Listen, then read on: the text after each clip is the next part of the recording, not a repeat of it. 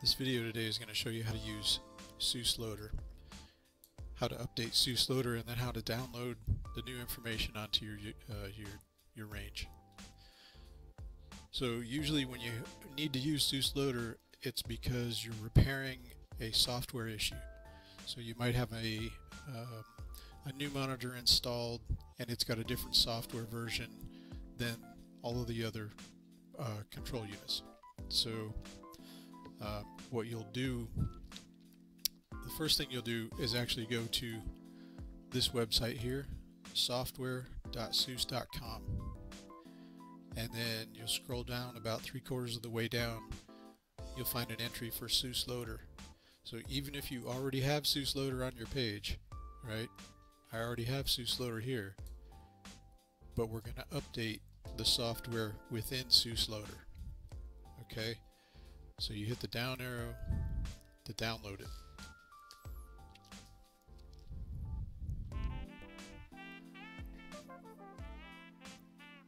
Okay, it just takes a minute, and then we'll go look at it in the download folder. So here it is. So then we'll just double click it. If the window comes up that says Windows protected your PC, select more information and run anyways. And now what we're going to do here is repair. Repair just means it's making changes to the current version. So we'll repair, and if another window comes up that says do you want to allow this app to make do you want to allow this app from an unknown publisher to make changes to your device, select yes.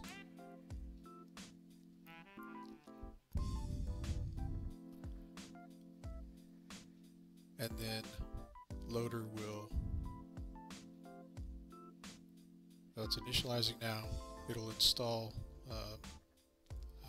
the changes that need to be made. I'm going to pause the recording while it's doing that. Okay, so the download is complete, and now you have to restart your computer. Okay, that'll put all the correct information into all the right places in your computer. So we'll restart now.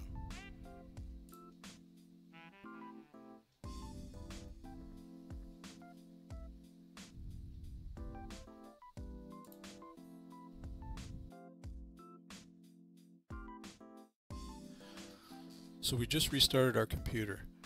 By this time, you've downloaded the loader from the website, right? The new version of the loader. And you've run the file that was downloaded from your downloads folder. Okay, so at this point, we're going to go down here and open up COM service and start the service. Now at this time you also have your range plugged in, powered on, and it's connected to this laptop. So the green light's on, we're transmitting packets. Now we're going to open our SIUSLoader.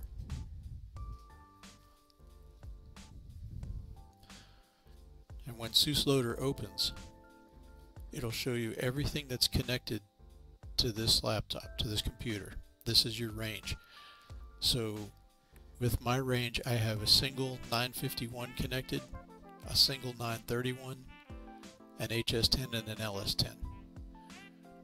When you're looking at this, this will tell you what needs to be updated. So my HS10 is actually using an older version of the software. So let's select that. And we'll use this drop down. In some cases, it'll give you all of the previous versions, some of the previous versions, or maybe just one. But with this device, I'm actually using an older first generation board in this HS10. And if I use one of the newer uploads, it won't work right. I found that out by actually using a newer upload and then having to revert back. So that's why I use the one that's in there. If I wanted to change it, and in fact, let's go here. Let's use this So it's seeing this LS10. Better yet, let's use the 951. So the latest version of 951 is 1.8. The previous version was 1.7. Now I already have 1.8 loaded, but if I wanted to revert for some reason, put 1.7 back in there, I would select it, hit start download, and you'll see the progress bar. It's just like every other kind of download that we do. You know, the progress bar will start and reach 100%. So it's going to take a little while, so I'm going to pause the recording while it's doing that. So a couple things I want to point out while this is downloading. It does have release notes, and if you want to, you can go through and read all the new features, the bug fixes, and the features. Okay. One of the big ones for a lot of us was the addition of the NCAA 50-foot 3-position final. Okay, there it is right there, shows up in this release of 1.8. And we can go back, and you can look through these if you want to, but if you're looking to see if something has been fixed, if you've made a suggestion, and of course you can always email support@SIUS.com and give them a software improvement suggestion. They will pass it on to the developers, and they will give it consideration. And I know that I've submitted some things that they've actually implemented, so it's not that it just goes into a black hole. It might actually, you know, if you have a valid point, they'll do their best to get it worked into the next version release. So at this point, my download is finished, but it's still finalizing the update to the device itself. So this is where you're actually updating the device on the range. So keep the range powered up all the time, keep your network interface plugged in, and just let this do its thing.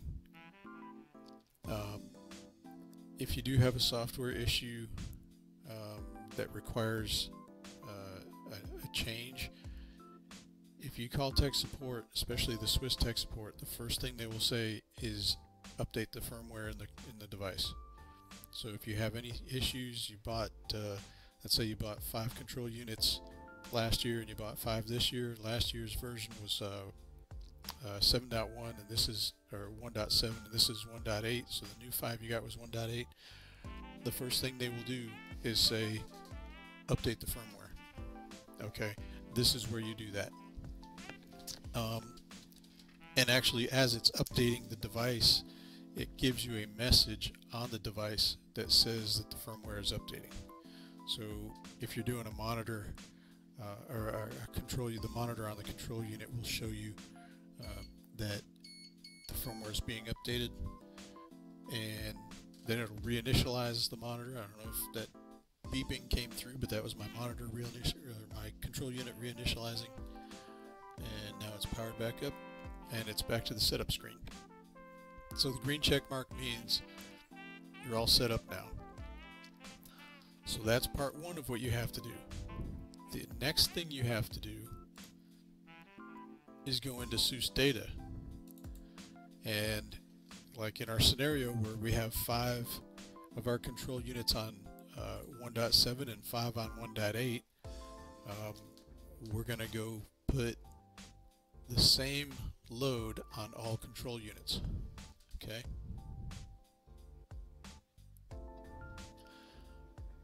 Okay, so we've got SIUS data open. Now the next thing you're going to have to do is go up to the common settings tool up here and change CU version.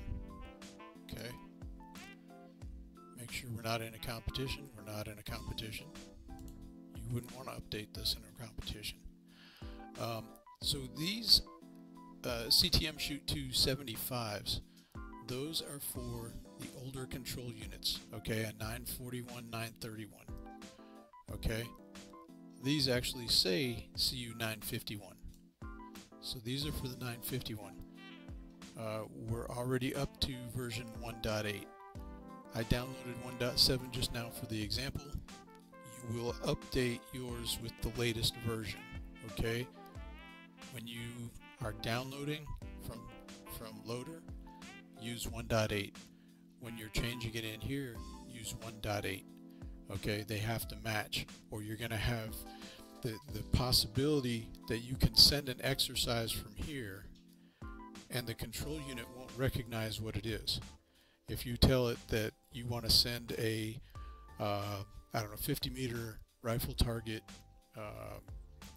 from, you know, with some Norwegian exercise, for example, and it's something unusual like that, the control unit has to have that target loaded in it to be able to shoot that exercise. If not, it'll get confused. It'll tell you that it's going to shoot that exercise, but the target that shows up will not be the right one. So you basically have to have everything in the control unit has to match what's in data. That's the bottom line. So because both my control units are now 1.7, I'm going to put 1.7 in here. Select OK, and then you just restart SIUS data. Do this, and do this, and yes, we want to exit the application. Okay, we closed it. Now we'll open it again using our alphanumeric down here that we always do. So if we have multiple opens on one day, we can look through it alphabetically to find what we're looking for. Okay.